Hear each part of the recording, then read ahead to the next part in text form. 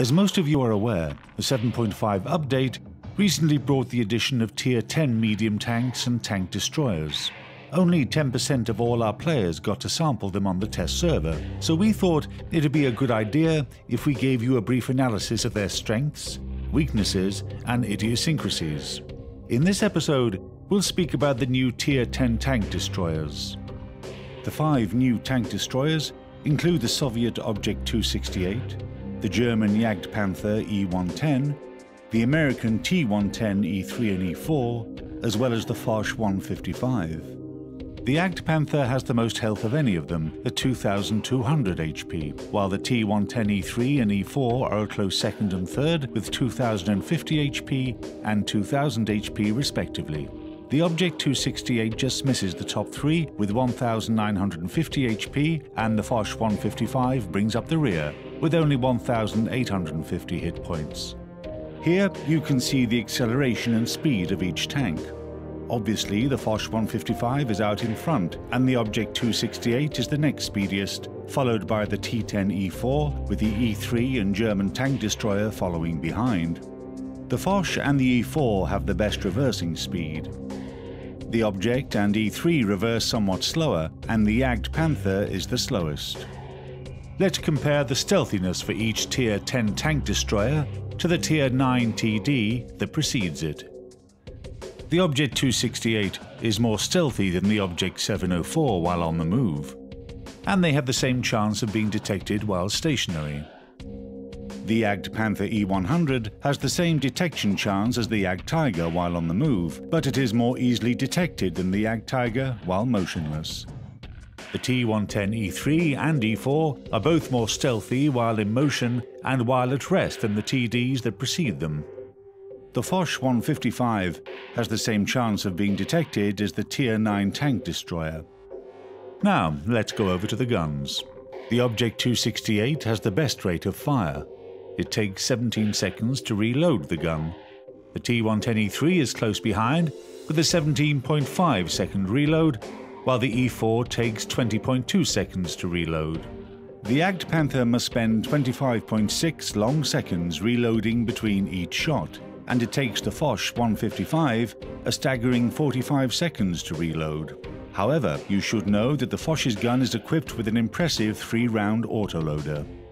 The time between shots is a mere 5 seconds, making this one of the most powerful weapons platforms in the game. You can destroy just about any vehicle in the game with it if you've got 3 perfectly placed shots. As a rule, tank destroyers have some of the most accurate guns. They have little trouble singling out a target at 400 to 500 meters.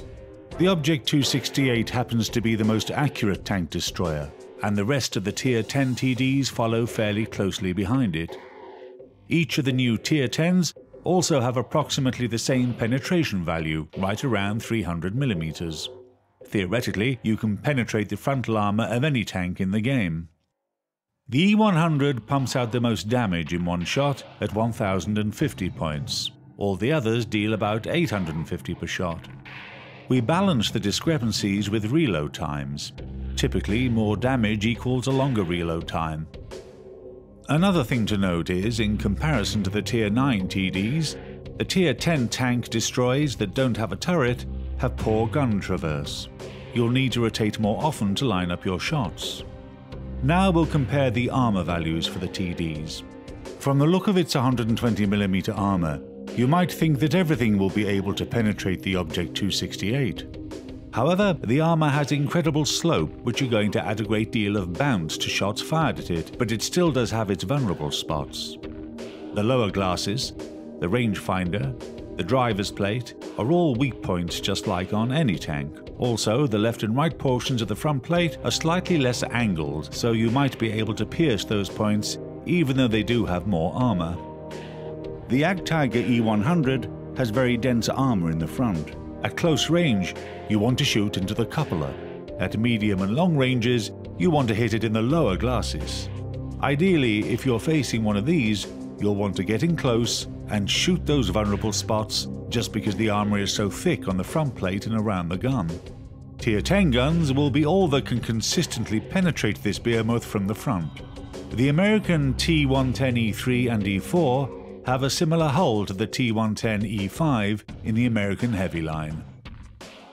The weak spot is the lower glasses, as usual, and the peepholes, and the machine gun on the E4. The last armour configuration to discuss is the Foch's. The machine gun and peepholes are all fairly easy to penetrate, and try to go for the lower glasses when you can. Another weak spot exists right below the gun, but that means you'll be braving the wrath of Foch. If you're taking pot shots at a great distance, then there is a good chance you'll ricochet due to the nice slope of the armour. Now, we're going to give you some suggestions for which modules to use with these tanks. We recommend that you use the gun rammer and ventilation for every tank. The third piece of equipment you can choose for yourself, except for the Jagd Panther, you need to take the binocular telescope or coated optics as the third module. It truly needs the assistance of the extra vision. For the other tanks, you might take the camo net or the binocs or the gun laying drive. The gun laying drive is almost a must for the Foch, since it can't take the rammer. Let's talk about some of the battle tactics for these tank destroyers. The Object 268 has a wonderful ability to play the role of sniper, with its low detection potential and high accuracy. It can easily stay on the hill in an assault match of Malinovka without being spotted. Equally so, since it's got good speed, it can rush to a vantage point and put pressure on any incoming vanguard force or scout. The Jagd Panther E100 is perfect for defending a heavy attack. Nobody wants to be on the receiving end of that gun. Even other Tier 10 tanks can be left with half of their hit points just after one shot. Lower tier vehicles have a good chance of being killed outright. It can't turn very fast, so don't leave its flanks totally unprotected, but it will act as a major roadblock in almost any case. One of the best things you can do is platoon with one or more Jagd Panther E100s.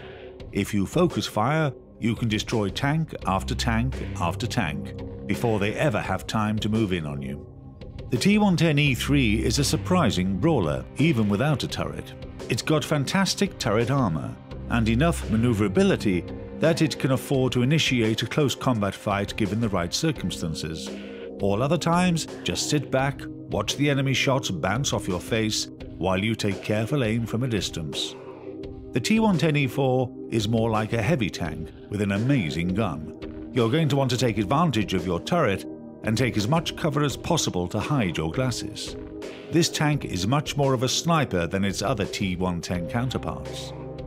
The Foch 155 is an amazingly dynamic tank destroyer. It's got great speed and a huge damage potential, but those same strengths can be weaknesses. Use your speed to get into position, but don't overextend.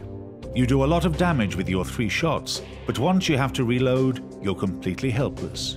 You can use that same speed to retreat until you're ready to shoot again. Better yet, stick with your teammates and let them cover you. You'll need to read the battlefield to be an effective Foch commander. In conclusion, all we can say is watch out for these new tank destroyers. They've added a very dangerous element to high-tier battles. Their speed, accuracy, and firepower are not to be underestimated. Roll out.